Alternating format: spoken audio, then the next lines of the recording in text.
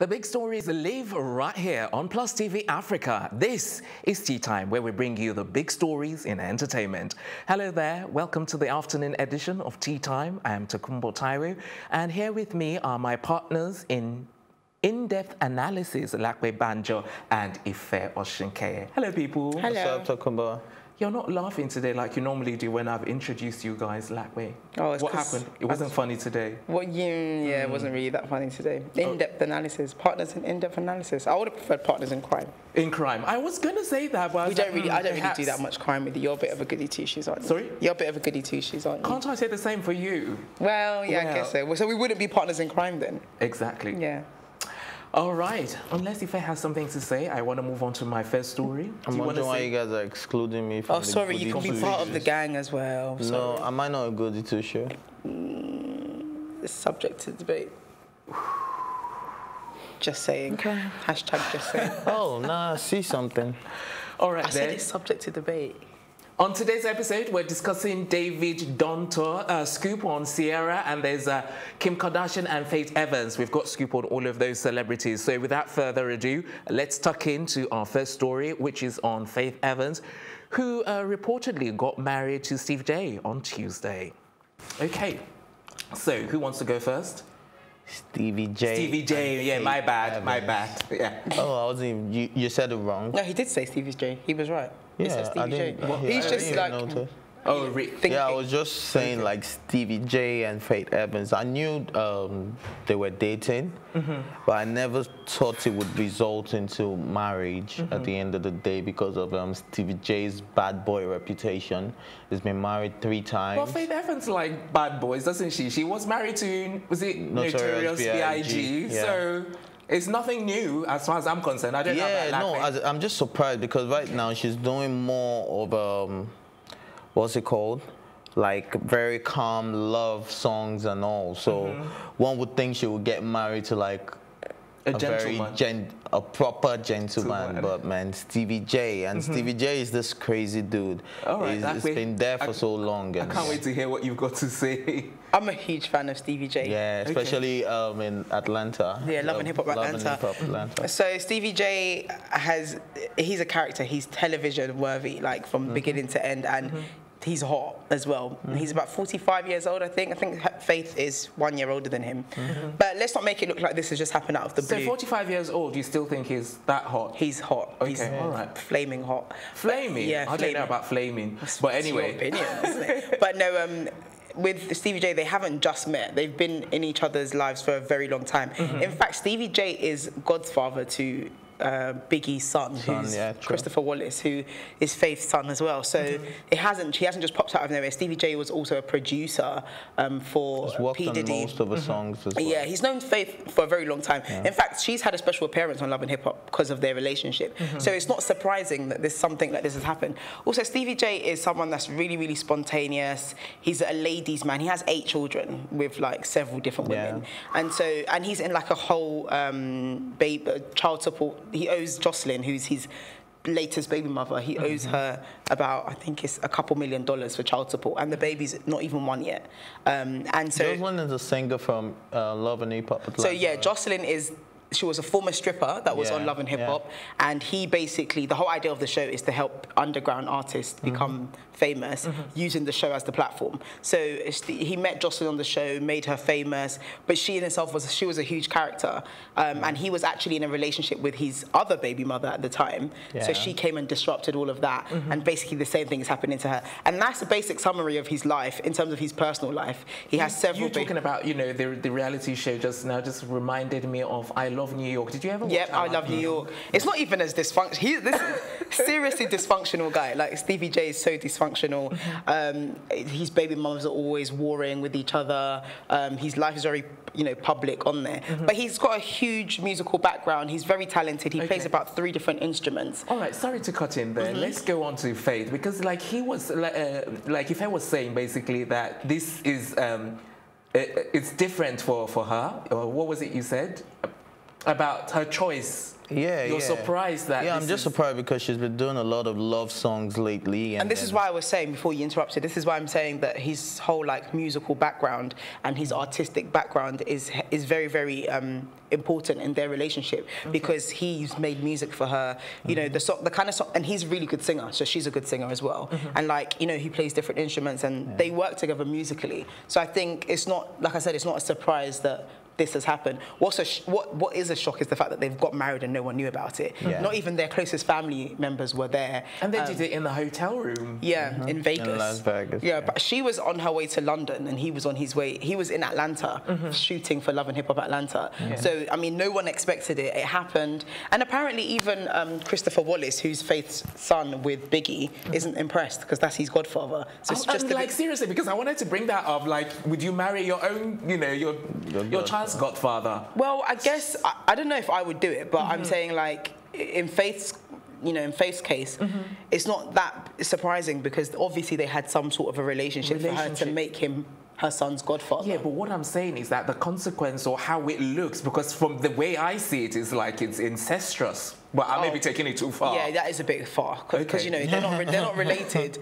And also, I mean, I would be more upset if I was the child because somebody that you've grown up as, you know. That's why I think it's incestuous, because it's like family. That's the way I see it. I know, but you know, Stevie J. I mean, it's Black American culture, music. I mean, these things happen all the time. In fact, if we compare it to Lil Wayne, who has a baby with Christina Milian, and she has a baby with, is it Nipsey Hussle? Not Nipsey Hussle. That other singer, Nivea, I can't remember, The Dream? Anyway, Christina Milian has a son with someone else, and this rapper that she has a son with, he has a child with somebody that was dating Lil Wayne. So it's always very, Lauren London is who I'm referring to. So like they're all very like interlinked. They're they, you know, they pass around. It's too close for comfort. It is exactly close for comfort. Yeah, but that's not even so close in terms of they're adults and they can decide wherever they want to. I'm talking about the kids. The kids are somehow related because of that link. In the example I've just given. Yeah, they're linked. Yeah, stepsisters and. Yeah, but my point is these things happen all the time, like this incestuous kind of scenario. Yeah, but it boils down to the culture. Their culture is totally different from ours. That's the point I'm making. Yeah, I know. That's what I'm saying. Sorry, go on. Did you have any final thoughts? Yeah, I was just saying the culture is different, so I don't think it's a big deal. Maybe if this was happening in Nigeria, they would have called for a family meeting. Hi, that's true. It's true. I'm telling you. All right, then. We're taking a quick break. When we return, we'll be discussing a reality star with ever-growing fame, KKW. We'll be right back.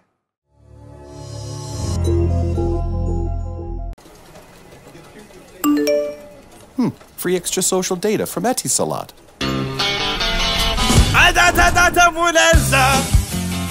Extra data.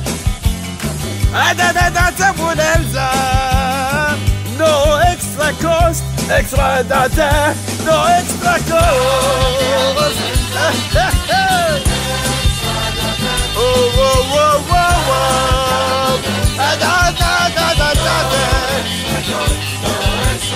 For the multi-data plan. Extra data. Da bonanza. Extra data. No extra cost. Oh, oh, oh.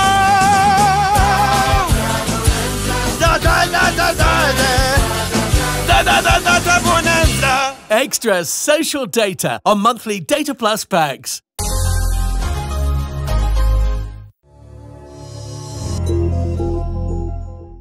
Welcome back. You're watching Tea Time, and we're about to discuss this story on Kim Kardashian West. The style icon has been sued over new perfume logo. Okay, so Ife, why don't you tell us the story? Okay, so there's this media company called Vibes Media, and Kim Kardashian, you remember when she came out with the KKW fragrance that made her $5 million in 5 minutes. $5 million naira? $5 million naira, $5 million in 5 minutes. Yeah. And then she has three what do I call it? Three emojis. They're like the emojis, and she's made them out of her. Yeah, but I'm trying to. She has like 3 particular types of those perfumes. Okay. Maybe the first one is Vibes, the other one is Peach, and the other one is Cherry. So the one of the Vibes has a similar logo to the logo of Vibes Media, an existing company. So they're saying they don't have any problem with the rest of the perfume lines. The one they want her to take off is the Vibes. And they are not just saying take it off. They said they want every one of them to be produced to be destroyed, and they're also suing for damages. We don't know how much they're suing for in damages, but they want it to be destroyed, and they're suing for damages. And really, if you look at the logo and that of Kim K, it looks very similar. Yeah, but anyone could have had. This is what I mean. Like they're clutching at straws, and they're riding off of this thing because it's Kim K. If you look at both logos, yes, they look similar, but the colors are different, the font is different, the size of the speech mark, the speech bubble is different. So it just doesn't really make any sense as to why they're suing for that much. Anyone, like I said, if it wasn't Kim K, anyone could have come up with something really similar. It's quite a basic logo. So for me, I don't know how successful this is going to be for them. But you know why? For me, when I looked at the logos, they look different. The only thing that is similar is just their name. Exactly. It's just the name. It's just their name. But it's different. It's not just. It can't just be a coincidence that you name one of your lines Vibes and the logo of that particular. Assuming the cherry also had the speech bubble and then they wrote cherry in it. Assuming the peach had the speech bubble and then they wrote peach in it, then we would say okay, maybe. But this can't just be a coincidence for you to have Vibe let me line. ask you, because you have like a legal background, but from what she's saying, do you think these people have a legal ground to stand on? Yeah, they do, because there's something they call name check when you're registering your company. You check your names, you check logos. There's a way they check all those things on the internet is to it find not similar to is it a patent or something like that, or this does not apply? No. Okay. To find existing companies with similar names to yours and logos, you really need to do a thorough search of those things before you register your company. So I'm sure she has a team that she can afford to pay for the best. I'm sure they must have even done that check. Well, maybe they took it for granted because she's Kim K. They felt, oh, she could get away with anything. But that would have been stupid, because if she gets sued, she would have to pay more than a regular person. So if the fault was from a team, then I think she should fire each and every one of them, and I'm not even laughing. Do you think she should pay out and then fire the team? Is that what you're saying? Yeah, I think she should just pay out, because if this goes to court, she's going to lose, or she should even pay them for, she can afford it, so she should even pay them for their logo. Do you understand? And do you think they want to sell though at this stage? Yeah, but they're two different kind of companies. Vibes is a media company, and her Vibes is a fragrance. So it's very, very easy for that, that oversight to have happened. Oh, true. And this is why I don't think that they've got any leg to stand on. It's very easy for that oversight to have happened, but when you're doing the name check and the brand logo check, you have to be very thorough. Do you understand? Like, there are companies that have different objectives, but they have same names. Now, those companies come after each other, but their objectives are different. They're not giving you the same services. I'm with you, but what I don't agree with is the fact that this Vibes is not, her perfume is not called Vibes Perfume by Kim Kardashian West. It's Kim Kardashian West fragrances, and there's one out of the three that happens to be called Vibes. So it's not like they're going to go and check, to make sure that, the peach. All of them, the peach one hasn't been reused. I know, I know. I'm saying, I know that they have to be checked, but I'm just trying to justify why the oversight was so easy to have happened, because it's like a product within another product, and it's a fragrance. To me, the whole story just sounds as though they found something that they can latch onto. It's Kim K. Let's make as much money as we can off of her, and they've probably been advised to do that, and she probably will pay out because it's easy. Do you think so? Do you not think they may use this oversight stuff in? No, because like if I said it's negligent of them. So then they would probably get away with it. She'll probably not get away with it. Yeah, and then another thing I'm wondering is how long ago has she released this KKW fragrance It's been line? for a while. And then why are they just coming out now? Unless they filed for this and then this just got to the public knowledge recently. Okay. Because it's taken too long. It's been too long. Too long. All right, we'll leave it there. We're just in time for a quick break. When we return, it will be some more interesting entertainment stories. Don't go anywhere.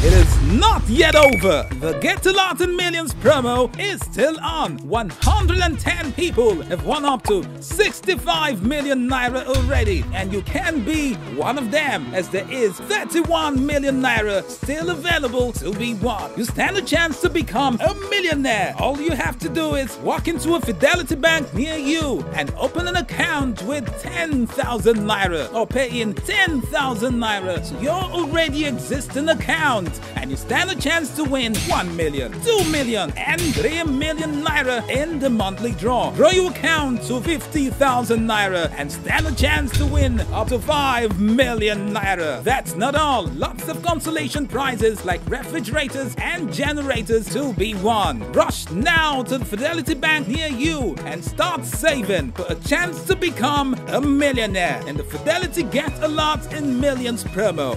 We're Fidelity. We keep our word. I don't get a lot, God do it.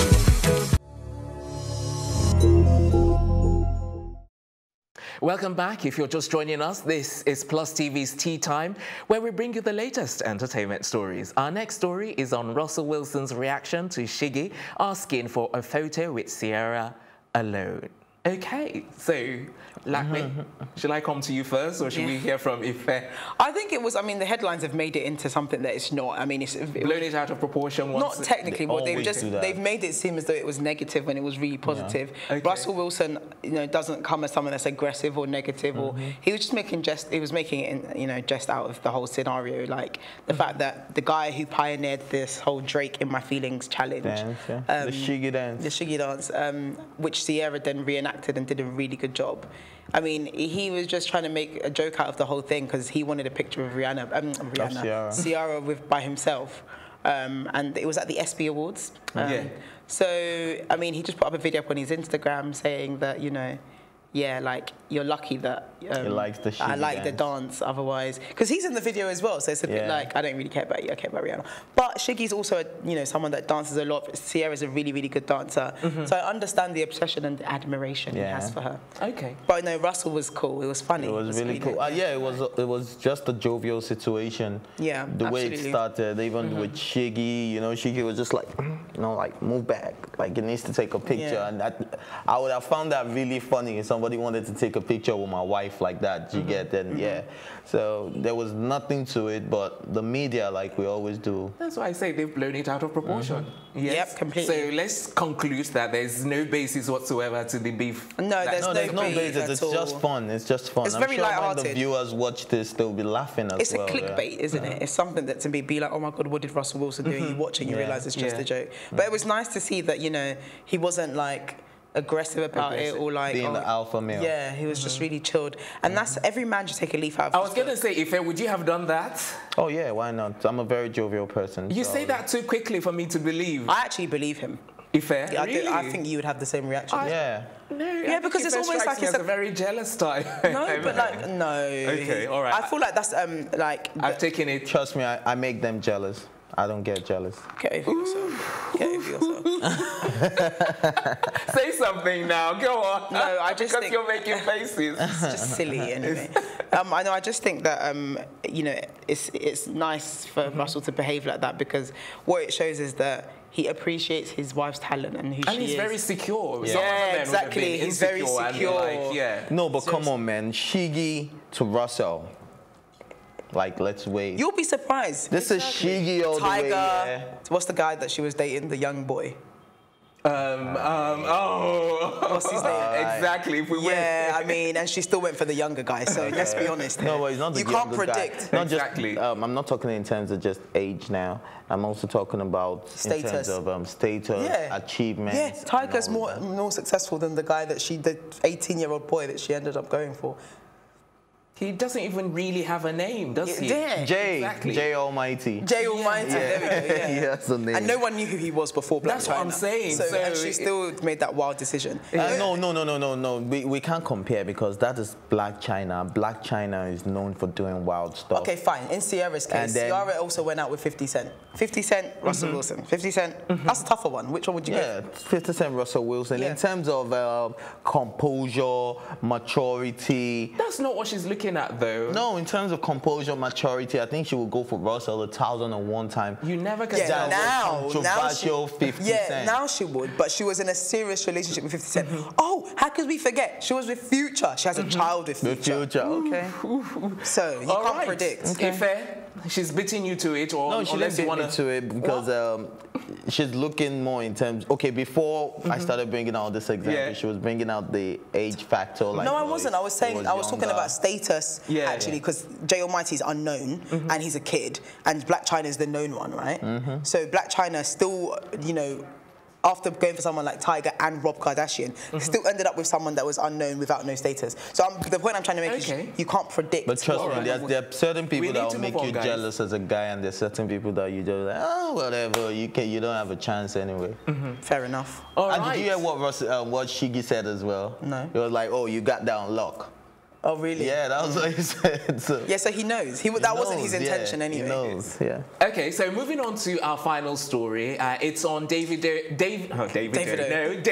Donto, who is a Ghanaian actor, and he says Gollywood is not just original. And I totally agree with him, because when it first came out... No, please, guys, don't tell me you... Well, you like the agree name. with it. No, it's not like I like the name, but if you're telling me that Gollywood is not original, then what are we going to say about Nollywood? What are we going to say about Bollywood? Because the first wood we ever knew was Hollywood. Yeah.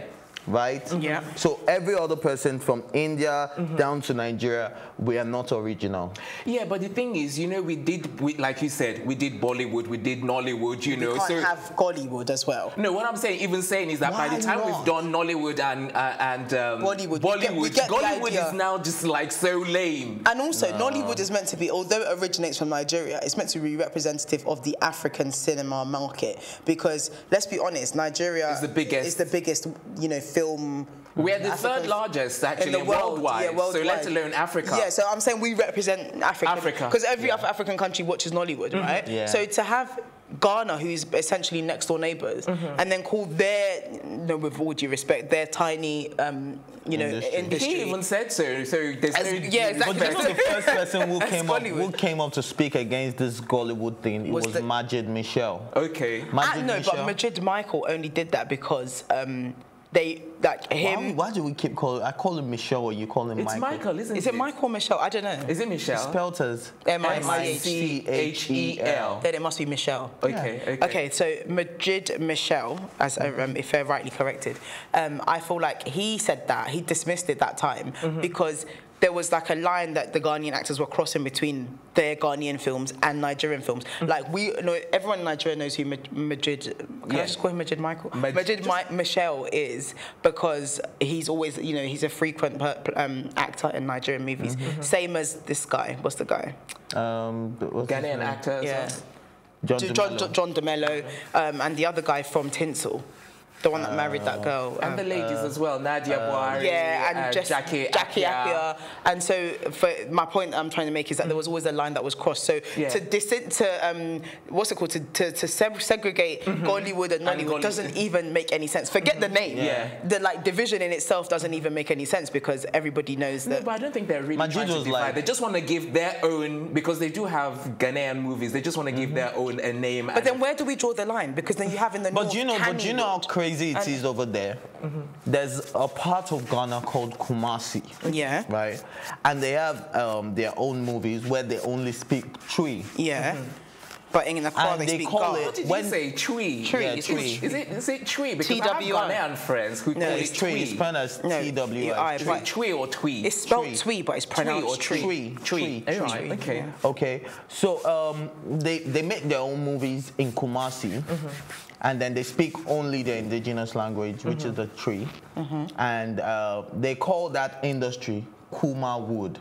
Oh, wow. That's Oh, yeah. Kumasi Wood. Okay. So even in Ghana, they'll tell you that, oh, that's a Kuma Wood movie. For crying out loud, in Nigeria we have Kannywood, which is just Yes, for like Kannywood, for yes, northern true, movies. yeah. So it's almost like, where do you draw the line? And like, everything is all wood. Do we have Yoruba Wood? No, they don't, wood. though. We classify it under Nollywood, yes. All right, but unfortunately, we haven't got time to delve deep into this story. So that's all we've got time for on this episode of Tea Time. Join us tomorrow for another interesting edition of the program. program. For more entertainment stories, log on to Plus TV Africa/entertainment. My thank yous go to my co-anchors and the entire production team. And until next time, I remain Tekumbo Taiwo saying good evening.